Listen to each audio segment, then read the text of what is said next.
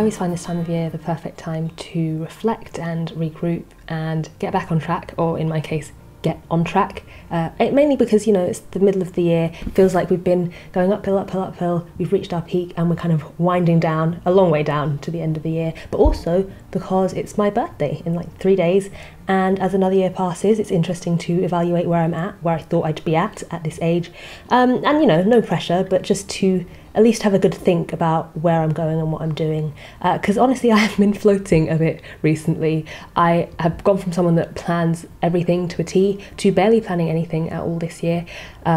Just kind of went into this year with very little in the way of big goals, which is fine, but I do think it's starting to show. I'm feeling a bit directionless, functioning day to day. You know, I can keep meetings and appointments, clinging on to a bit of a video schedule, but I am lacking the bigger picture and kind of the why behind what I'm doing. And I have to say, being more free with my time hasn't been all bad, obviously. I'm actually really lucky to be in a career where I have the time and space to do that, just to kind of break out of any habit loops that I might have been in, just doing things because that's what I've always done. It's left me in a good position to redesign my life, I guess, a little bit, reschedule my days and my weeks, just the structure of everything, and I don't know, find a better middle ground.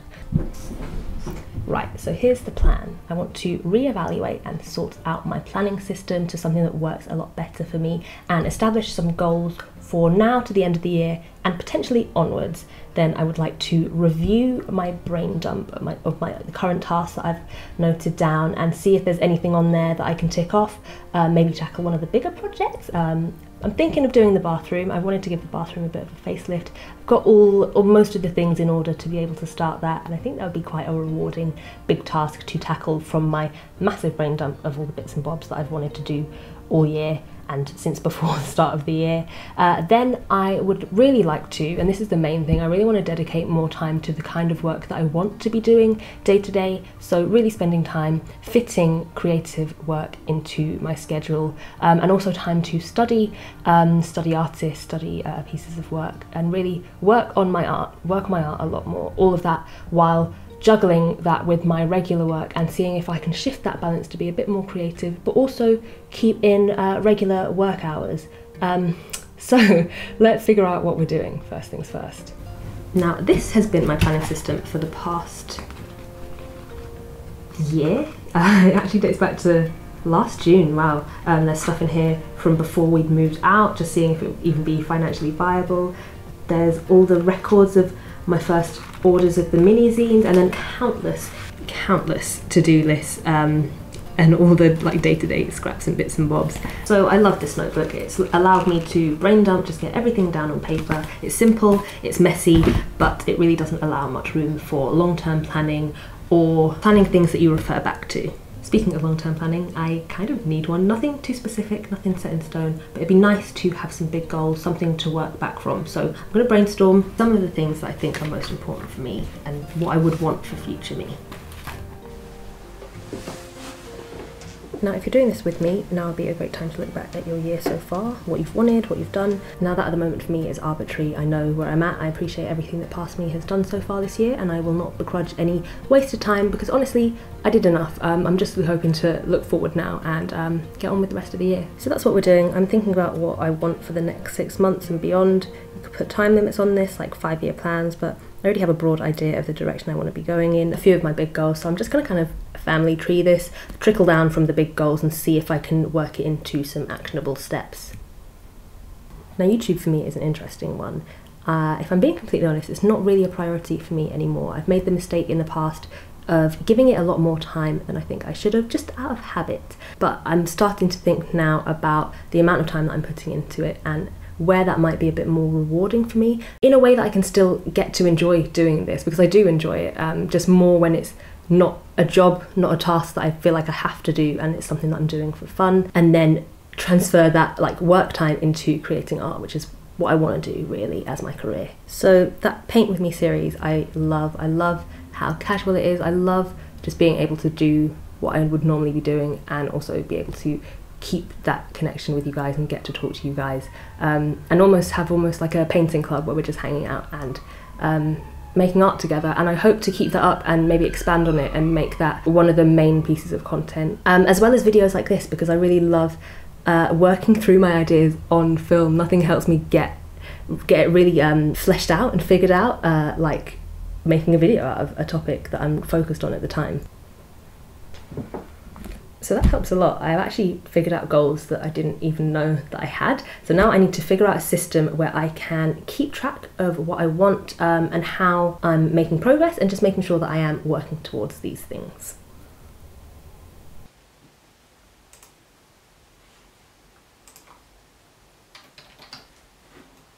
So I'm thinking the only other planning system that I've been able to keep up with has been using Google Calendar. I love Google Calendar. I use it for things like keeping track of meetings, appointments, social events. I use it to track Ozzy's schedule as well, just so I know where he is. And I like the flexibility of it. I like being able to move things around, kind of group things together, colour code things as well. I have like different calendars for different things.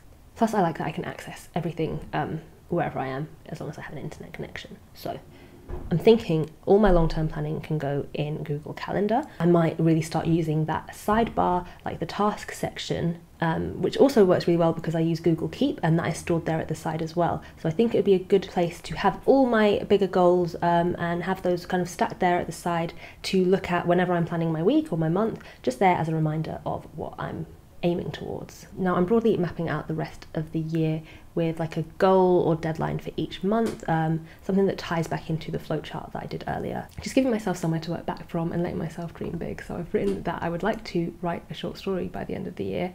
Just kind of discovered / admitted that to myself. It's a big goal, and big goals are scary. So I think that's been kind of hidden down there, but it's something that I really want to do. And having that little brainstorm really brought that to the forefront of what my priorities will be for the rest of this year. But that means I need to think about, you know, when am I going to start it to have it finished by the end of the year. Also, don't expect to see anything about this short story. I just want to keep it to myself, probably. We'll see, but you know, I want to be able to give myself room to make mistakes and not have a pressure of sharing it with anyone. So it's still quite broad. I've put in here that I want to have some postcards made up by the end of September, and I could get really specific with it and think about, you know, when I'm going to plan it, when I'm going to actually make the art, when I'm going to send things to the printer and when I want them printed by. But I want to keep things open. I can see that it's there now. It will always be there at the side of my calendar when I'm planning my weeks. So when I'm thinking about what I'm going to do that week, I'm, you know, on my days that are dedicated to doing artwork, I could be thinking about working on the designs for those postcards. On my more admin days, I could be looking into printers, stuff like that. So it's always there as a reminder of what kind of direction I should be going in when I'm looking at what I'm doing for the week. And I mean, we'll see if this level of flexibility works. You guys will be with me on this journey, and if anything changes, either in my goals or in my planning system, I will keep you updated. Now, for weekly planning, I will stick to this notebook, same for my day-to-day, but I am down to the last few pages in here, so I'm going to pick up another one. It's exactly identical, but for now I will keep this one just in case there are things that I want to refer back to, and eventually I'll take pictures of specific spreads and move those onto Trello. Probably won't ever want to refer back to anything, but it's nice to know that those are still there.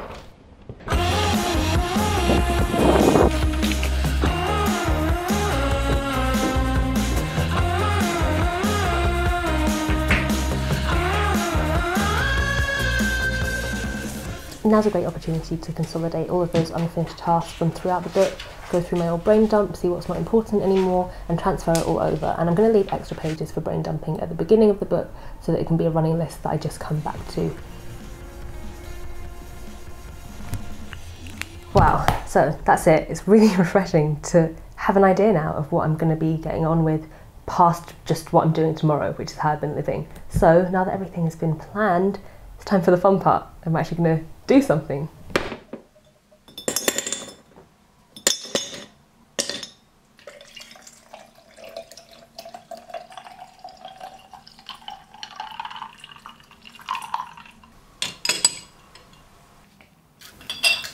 So I've pretty much decided already that the project that I'm going to tackle this week will be the bathroom. I just think it'll be really satisfying. It's quite dark and dingy in there, just needs a lick of paint. I'm not going to do anything major. I'm actually not allowed to paint in there, but I think I'm doing the landlord a favour. But yeah, I think all those few little tasks that will go into it will be really satisfying to get done.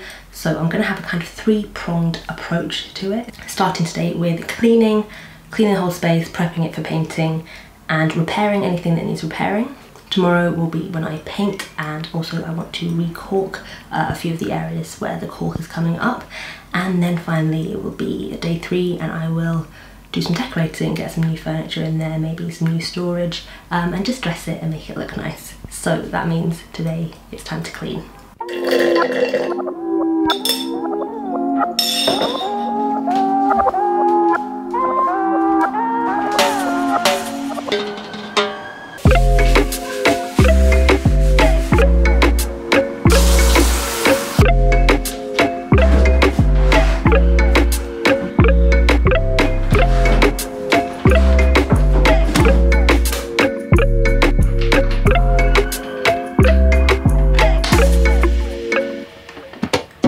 Now, normally, Ozzy's here to help with the bathroom. He actually does all of it except the toilet. He finds the toilet gross, so that's my job, which I'm fine with as long as he does everything else.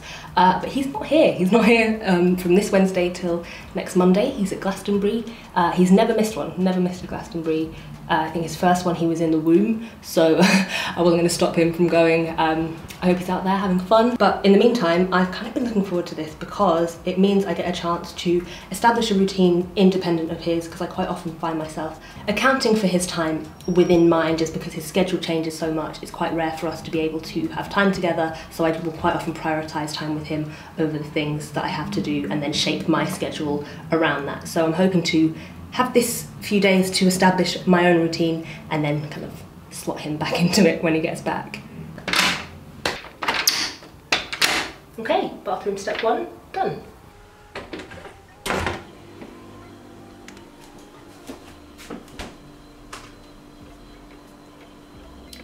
Now, the final thing for me to do planning wise today is figure out what meals I'm going to be making for the rest of the week.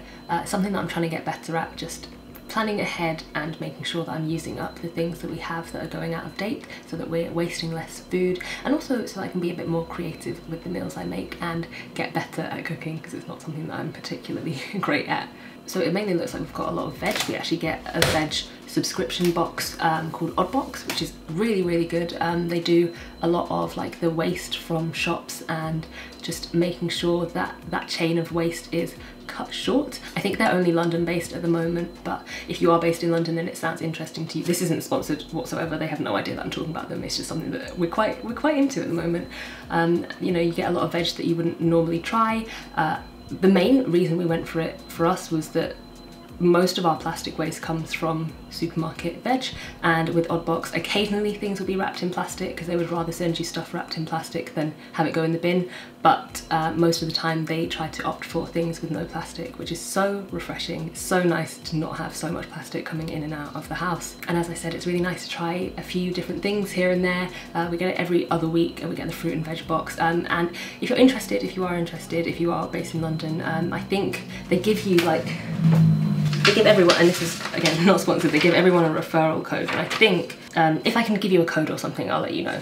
But I think that you can get £5 off, because I got £5 off my first box, and it was good when you're feeling it out. But yeah, that's left us with quite a bit of veg to get through. Well, I say us, it's left me with quite a lot of veg to get through. And my usual thing with that, I will go for a curry. I'll also probably do like a nice chunky salad as well one day. And then for the rest of the week, it's quite simple, just because obviously it's my birthday on Saturday, so that weekend is a bit up in the air. I know I'm going to have dinner at my sister's one day, probably have dinner with my mum another day, and then I'm assuming I'll go out one day, not 100% sure yet. I'm really realising that I'm just not a birthday person. Like this week, the lead up to my birthday has been nothing but anxiety, just feeling this pressure of organising something or just doing something.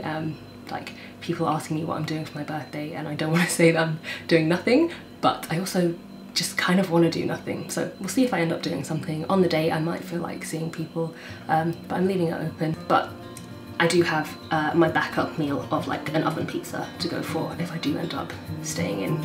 Close your eyes, get some rest. I'm by your side, lay your head on my chest.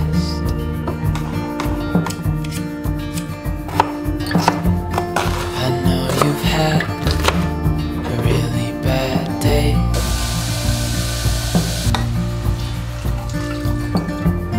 but I'm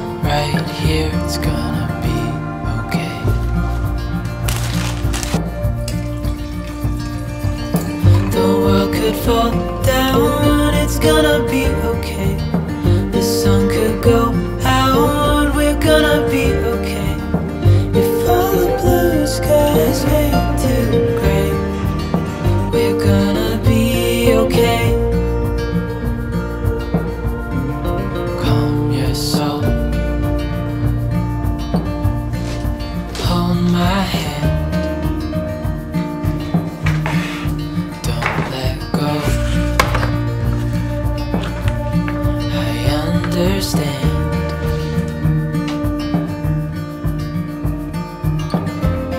I know it hurts, it wasn't fair.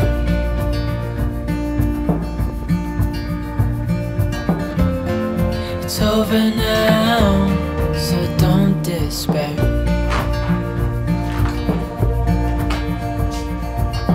The world could fall down, it's gonna be okay. The sun could go out, we're gonna be okay. If all the blue skies fade to gray, we're gonna be okay.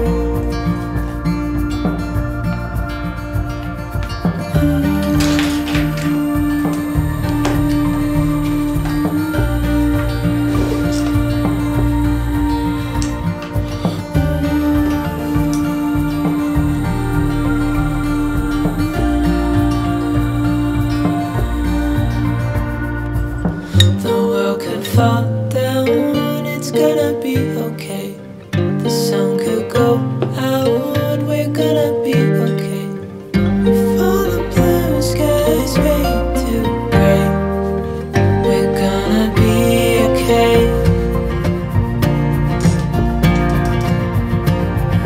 The world could fall down, it's gonna be okay.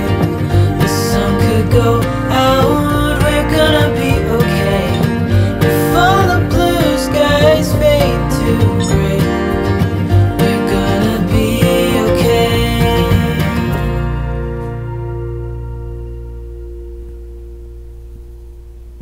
Back to the original goals for this week. I really want to spend more time on my art, and a huge part of that is studying the work of artists that I admire and seeing if there's anything that I can take from that and transfer into my own work.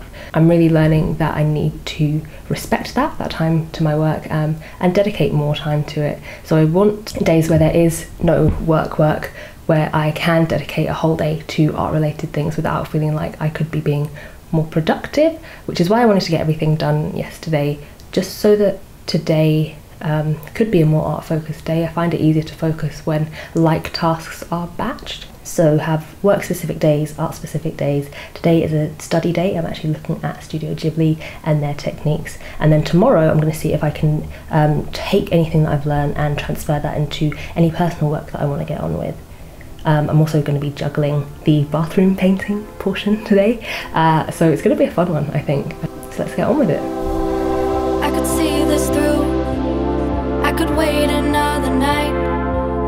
One more night, one more night. I could fight it through till the darkness turns to light. One more night, one more night. Say it's gonna be okay, 'cause this winter is so long, feels like it's haunting me. Say there's gonna be a change, 'cause I feel like I'm just holding on to yesterday. But if I wait till the summer, oh, if I wait till the summer, oh, but if I wait till the summer, oh,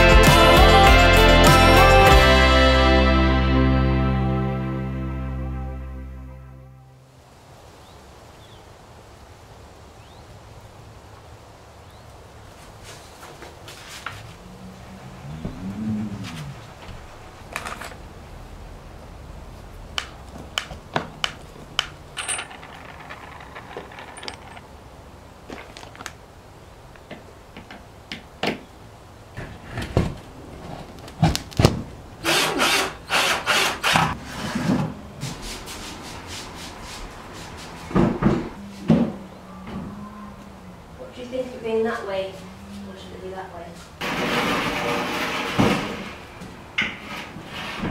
I don't like it there.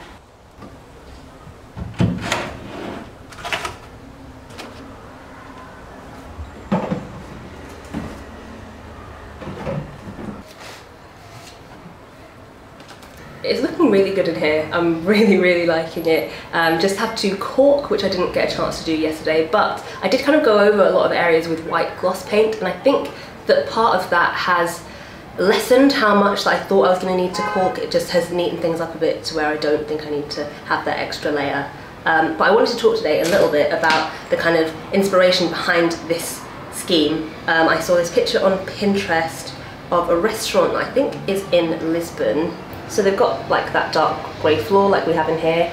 The walls are a lovely kind of muted sage colour, and then they have a lot of wood, that kind of cognac-y colour of the seats, and then highlights of like a bit of black, a bit of gold. So that's what I was thinking of going with as I went into this, but I couldn't find that paint colour within my price bracket. I wanted to go for like the own brand of the shop's paint. So I got this colour and white to mix with it to see if I could potentially lighten it up to somewhat match that nice light sage colour. But when I brought this paint home, Ozzy said he really liked it in this shade, and it made me think that maybe it would work better left on its own and kind of embrace the darkness of this room instead of trying to brighten it up with a lighter colour. Just kind of embrace that kind of moodiness but make it a bit more punchy. So yeah, I went in with the first coat with it on its own, and I was thinking if I don't like it then I will lighten it up for the second coat. But I really liked it. It actually went on lighter and then dried darker, and when it was lighter I wasn't that keen on it, so I'm very glad that I decided to go with it in its original colouring. And then other than that, I just have this cabinet here from Amazon. I have a few decorative bits from H&M Home, from Sainsbury's, and a couple of bits from Amazon as well, and a couple of things from B&Q, like a new toilet seat and a bin. So I will be spending the next half hour or so getting all that stuff in here, putting the finishing touches on, and then our 3-day bathroom rejuvenation plan will be complete. So hard to see from the moment we arrive.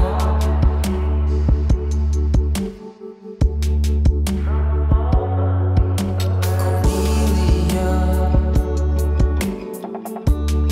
you are one who will survive.